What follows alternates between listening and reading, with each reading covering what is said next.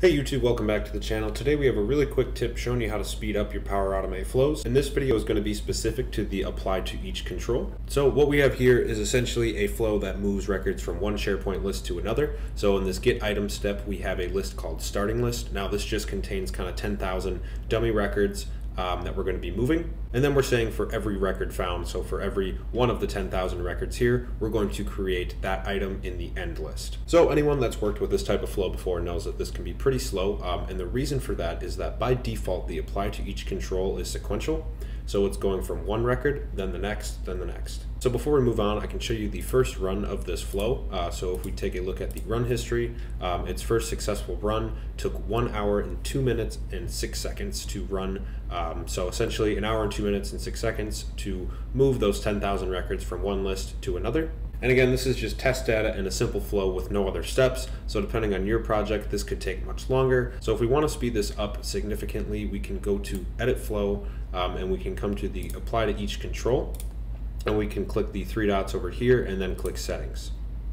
Once we're in settings, we can see that one of the only options is this concurrency control. By default, this is off, but if we turn it on, we can see that the degree of parallelism is set by default to 20.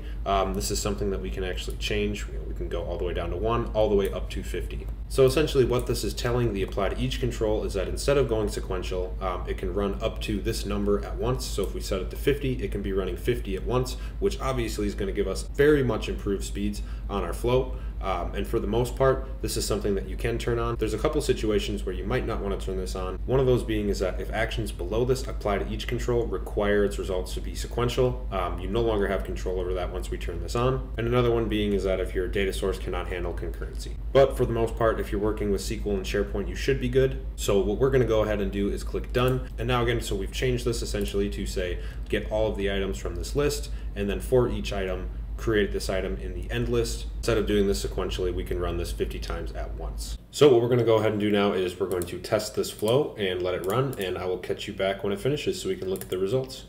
So I let this flow run for a while, and we can see now that the same flow that took an hour and 2 minutes has now only taken 22 minutes. So that's pretty much it for this video, guys. Thank you so much for checking this out. Please let me know if you have any questions about this or what you'd like to see in the future. With that, don't forget to like and subscribe, and we'll catch you in the next video.